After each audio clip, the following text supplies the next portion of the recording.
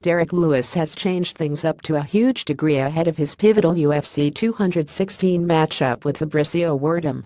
For the entirety of his UFC career thus far, Lewis has refrained from dieting and hasn't been fully committed to training. Mostly because he hates it. But after considering retirement following an exhausting loss to Mark Hunt, Lewis is trying a new approach. In an interview with Flow Combat, the Black Beast amusingly talked about his previous eating habits and what he has altered. "I was still eating fried chicken, hamburgers, all of that fight week," Lewis said.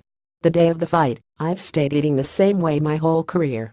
Now I'm going to see how I feel however I get in there, to see what the difference is, to see what all the fuss is about." He isn't happy about missing out on fast food either. "My mouth is watering right now thinking about some Carl's Jr. I'm starving right now," Lewis said. "You eat salad and you're hungry the next 30 minutes and you're hungrier from when you ate the damn salad. That's what I don't like about it. The damn mcrib was in town. I had to miss the mcrib and all the other things. My favorite restaurant had a special going on, and I couldn't even eat it. Somebody's gotta pay."